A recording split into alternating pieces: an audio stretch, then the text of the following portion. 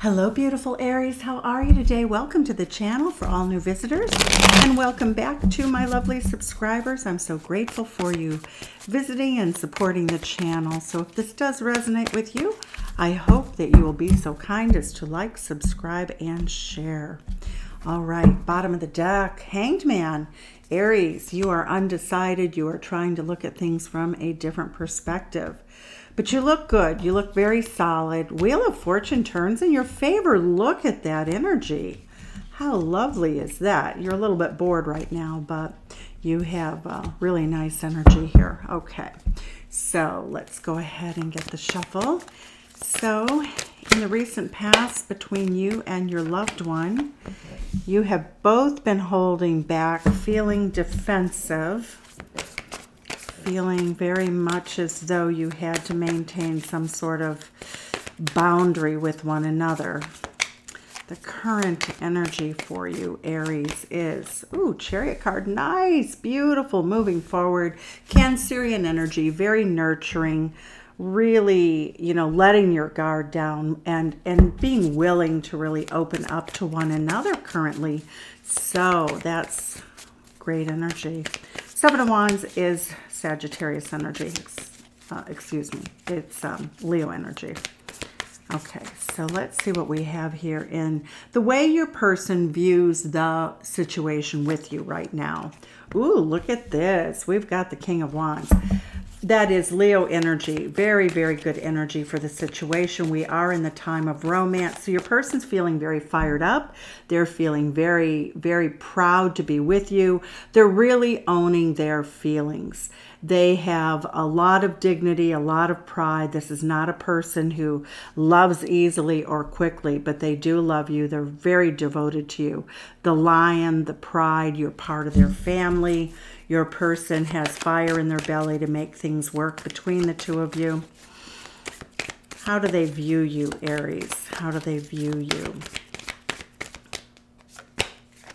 They view you as a Capricorn queen, very down to earth, very nurturing, very loving, very kind, very practical.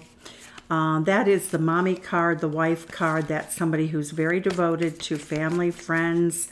You're a hard worker. They really feel as though you have your act together. So that's good energy. I love it. Okay. So let's see how they feel in their heart space for you, Aries. What is going on with your person and their heart space? Too many cards. Okay. So let's see. How are they feeling in their heart space for Aries? Oh, nice. Look at this. Ace of Cups. They love you. That is also for many of you a new beginning in love, okay? So it really, they're becoming more in touch with their feelings. So that's really nice energy that they've moved out of feeling defensive with you. Okay, how do they view the relationship going forward? How does your person view the relationship going forward? They really are uncertain. They do not know what the future is going to bring. They feel depressed. They feel fearful. They feel underwater. They're overwhelmed with their emotions. Your person is, quite honestly, very afraid that they may not have a victory with you. So the victory card is what you both want. That is a hidden mutual energy. That is Leo energy. You're both very fiery, very proud people. And both of you want to win here. Both of you want to overcome whatever made you both feel defensive, you know. To me, this looks like a lot of communication issues with you. It looks as though both of you do get all up in your head and you're very proud people, which is, you should be, you know, you come into this relationship with a lot of power. Let's see, we're going to look in, we're going to dive in as to what is causing this moon card in a bit here. So let's see what Spirit is advising for you right now. Throw caution. Oh, okay. I thought that was going to be a different card. I get the World card. Spirit is advising you to close out a cycle. And when we clarify, we're going to find out what the cycle is. But Spirit is saying, you know, you have a beautiful life together. You have a beautiful relationship. You know, the World card is great success. It's the culmination. It's the end of one situation in which you've had great success. The relationship in many ways has been, you know, probably of duration for the majority of you. And it does show that Spirit is saying, go move to your next cycle, be happy. Your person thinks the world of you, you think the world of them. You know, go forward with a lot of courage and confidence is what Spirit is advising. So let's see what the outcome is for this week. These readings are timeless, so whenever you find it, it is your reading. If it resonates, okay. Two of Wands. The two of you really have to make a decision. You're at a crossroads. When we look at the Two of Wands, we see both people wanting to leave the past behind, to move forward. You want adventure. You want to travel. You may be going on a trip. It's all about having more fun in the relationship. So it's powerful energy. It speaks to the heart of the matter. Let's look and see why we have the Hanged Man here. So I see two people who really love each other, who want the relationship, who are moving forward rapidly. I see both of you letting your guard down as the week progresses. I see a little more open communication. You're still very guarded because look, when we look at the Queen, we see her as being, you know, she has her eyes closed. She has her antenna up. She's not saying much, but she wants something of value. The Ace of Cups speaks for itself. It's like in your heart space, your person feels as though they've never loved anybody as much as they love you. So why do we have the Hanged Man? Ah, okay. So both of you spy on each other. You're both trying to run an intelligence. It's like Special Ops 101. Bring in the Navy SEALs. We have to find out what's going on with our partner. You know, if it takes covert operations, we need to understand what's happening. I don't see that as a bad card in this particular reading. I really don't. I just feel as though both of you need to collaborate more. The advice here is collaborate, don't spy, don't, you know, if anybody's being sneaky here, it does look like both of you go on social media, you kind of skulk around, you kind of know what's going on, and then you just don't talk about it. So what Spirit is saying is your advice here to deal with the Seven of Swords in this Hanged Man energy. Collaborate, talk, be kinder, gentler to yourselves. You know, everything isn't a crisis here, and that's how it seems. Also, it looks like the two of you have been bored for a while. You've been holding back. It is time to make magic, my friends. You know, that is a card of what I call chemistry. We all know that chemistry is a real thing in love relationships, and the two of you have it. You know, we're getting Aries Queen. Look at you. There you are in the reading. And the Nine of Cups just means that the two of you haven't had fun for a while together. So it's time to do that. Let's see. Why do we have the Seven of Wands? Why are both feeling so defensive? So defensive. Okay. Nine of Swords. The two of you get all up in your head. You worry. You overthink things. You borrow trouble. Again, we do get a white dove up here. So it's not as bad as it looks. Both of you are very capable, independent people. So, you know, what I'm seeing here is that you don't validate each other. That's what I get from this. It's like you're both a little bit too much in your egos, you know, and it's understandable to be in your ego. It really is, but it doesn't help you. It doesn't serve you to be defensive. It doesn't serve you to have conflict so much instead of talking things through. So what we're seeing here is the energy in the recent past that both of you feel is a little bit attacked or under attack by the other one, and it really is wounding both of you tremendously. It's really putting you both in this I would say really horrible Gemini energy. It's a relentless kind of energy. It's like you both don't sleep, and it looks like you're trying to sleep in the same bed for many of you. Okay, but you're both very powerful beings. So when we get the Chariot card, we have, look at this, we have the Sun reversed. Now, the Sun reversed is not a bad card. What the Sun reversed means is that there is a delay in gratification. The issue at hand here is that both of you are trying to not allow the other one to control you, but in the process, both of you have become so defensive here. And I feel like this energy is extending from the Seven of Wands. You both have become so defensive and you don't want to be controlled. So you're starting to feel like you need to control. Just if you're really aware of that energy, devil energy is really, when I do professional, my readings for people, the devil energy, quite honestly, is much more simple than we tend to make it.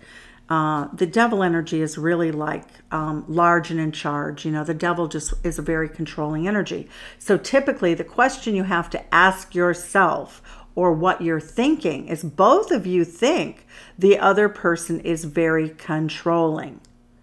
So that energy has to be worked out. That's a toxicity in the relationship that needs help. And look at this energy here. We have the Two of Wands, telling you that basically it's just a decision. Make a decision to not be so defensive. Make a decision and trust yourself in your love decision. Both of you are capable. Both of you can leave this relationship. Both of you can have a new good life without each other. So you don't have to be defensive. That's absolutely the truth. You don't have to be controlling. You don't have to have power struggles, because that's usually the manifestation in most relationships of the devil card, is control and power struggles. We get the beautiful, look at this energy. Your person views you as their soulmate. They don't want anybody else. When they look in your eyes, when you're intimate together, when times are really good, your person just feels like they've never experienced anything like they experience with you. Again, Leo energy. So we have Gemini energy, we have Leo energy. But you have to make the choice. Every day when we get up in our relationships, we really need to make the choice to be happy and to trust ourselves that we're with the right person, to trust them that they will listen to us and that they will not take things overly personal. Okay, so let's look at the Queen of Pentacles energy. All right, so your person feels that you get lost in your emotions, that you get really underwater, that you become very amped up, that, in daily life, in business life, great, but they do feel that when it comes to the relationship, that you get yourself so worked up that they don't even know what to do about your feelings. They can't reach you. They feel as though you're so far underwater that you can't hear what they're trying to say. Now, I'm not saying in any way that your person is correct. Okay, they have a lot of respect for you, though. And it does show that because of this energy, your person feels very fearful, but they also love you immensely. They do feel as though you're going through a period of bad luck, or, a period of time in which destiny and the wheel of fortune is not turning in your favor. So they feel as though you might be having some money problems or just some work-related problems, because that's Capricorn energy. You might be involved with the Taurus. We have the Taurus king here who loves you unconditionally. We do see the dog, which is loyalty, the red, which is a passion, the library, which is you're dealing with somebody who's very bright, who knows how to manifest money. Tell us what this person, why do they feel such a new love or desire for a new beginning? They don't want you to walk away, boy, oh boy. They're really afraid you're going to walk away. And they don't want you to. They're not going to go anywhere. They are in it to win it. I do feel as though when the two of you get into tussles, though, that it gets really tough. Let's look and see what your person and why your person is feeling this Pisces energy of being fearful. It's like they're just underwater emotionally.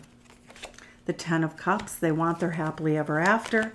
Another Pisces energy card. The Ten of Cups reversed is like, but Aries, we could have it all. Why aren't we having it all? Your person's mystified as to how to have your happily ever after. It is what they want. They don't know how to access this energy. Your person really, I do think, Aries, to be blunt about this, I feel as though your person has probably not had a great history of relationships. They try to really approach relationships more like it's a friendship, and quite honestly, yes, you need to be friends and lovers, but it looks as though they rely too much on friendship, relationships. Because when we look at friendships, we're much more tolerant of our friends. We're much more tolerant. We don't have to pay the bills with them.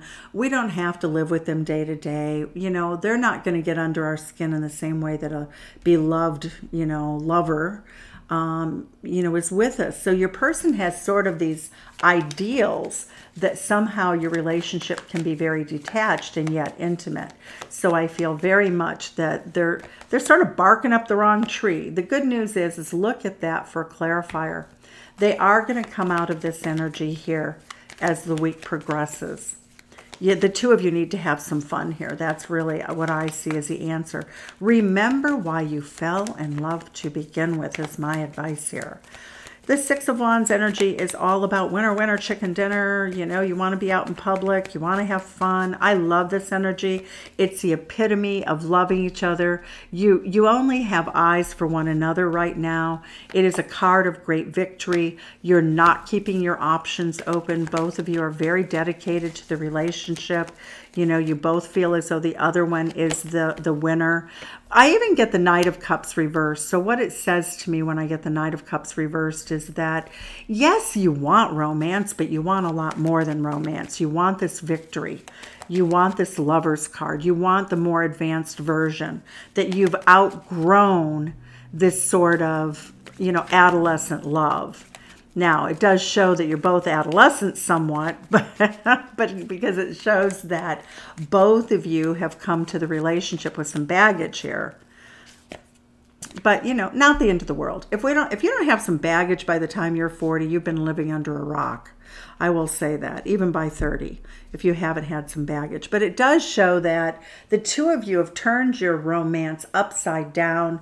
There's some ego energy here. What this really speaks to is that the two of you need to get out of your heads. You need to get back in touch. You need to be very grounded. And your person, you Aries, seem to understand this better than your person does. Your person's caught up in their emotions and what they should do and all of that. But I'm getting that you're grounded. If anybody's going to lead in this relationship, I believe it has to be you, because you look like you're dealing with a Taurus or more earth sign energy.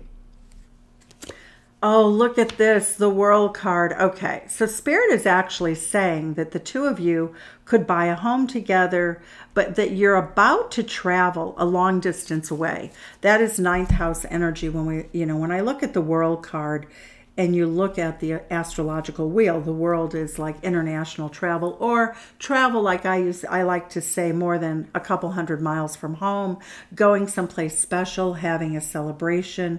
Now it's interesting because Spirit is saying that someday you might have a destination wedding, you may get married, but Spirit is saying that if you can stabilize this relationship, you can really spend a beautiful life together. And if you can't stabilize the relationship, then one cycle will close and another will begin, albeit successfully as individuals, but not so much, in other ways. But that's a really beautiful energy here. What else do we have for that World card? Okay, not leaving, but both of you are mad. Woo! Both of you are mad at each other.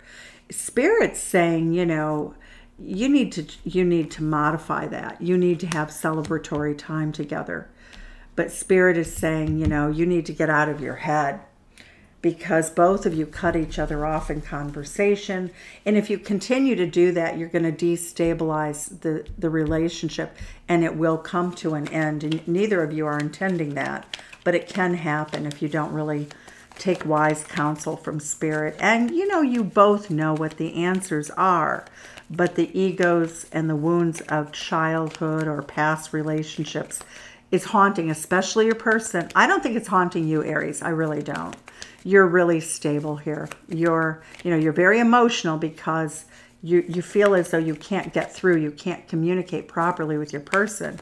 You feel as though they get underwater and they don't listen.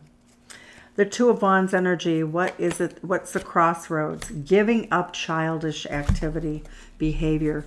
When the Page of Cups is reversed, it's like oh, I'm just going to be here and having a hissy fit, and I'm going to stay right there having a hissy fit. Well, if you do that, you're going to really be in a situation where the relationship has no viability. It looks as though the two of you may be at a crossroads if you continue, you know, with this energy, because the Page of Cups upright at best is flaky, but upside down, my God, there's not even any childish charm, you know. I mean, sometimes it's like you can't be silly together anymore. You've lost your playfulness in the relationship. The Five of Cups also, look at that reverse. So that's a good card. I like the Five of Cups reversed. You need to be more playful together. That's really the advice I see here for you, Aries. Let's see. Have some, you know, make a little love, do a little dance, get down tonight. But this card is a card of instability as we go through, you know, to the end of the week. You still end up, it gets better. Temperance card says that you temper your relationship, that you're really able to come together. But it does speak to the fact that your relationship is not solid in this particular time. Let's look and see what the messages from the Love Oracle have to say for you, Aries. Really powerful reading. You have so much potential, but both of you are going to have to learn to work as a team. That's what I'm seeing. Self-care is a way you can clear your energy field and focus on yourself before acting. Let's get a message for your partner. Rejection. This rejection is actually divine protection. So the message to Spirit for your partner is that if you reject them, that at the end of the day, it wasn't meant to be. So I think both of you really want this, but you do not know if the two of you are a match. And I think you both think the same thing. So let's see what we have for the shaman's dream advice for you. The Dream Oracle. Let's see what the advice is for both of you in this relationship. Okay. Netcaster, preparation. Preparations come to fruition.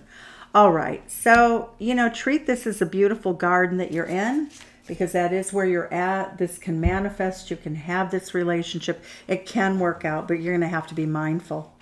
All right, Aries, thank you so much. Leaving it there. Please like, subscribe, share if you like the video. And I love you so much, and I'm so grateful for your viewership. Thank you.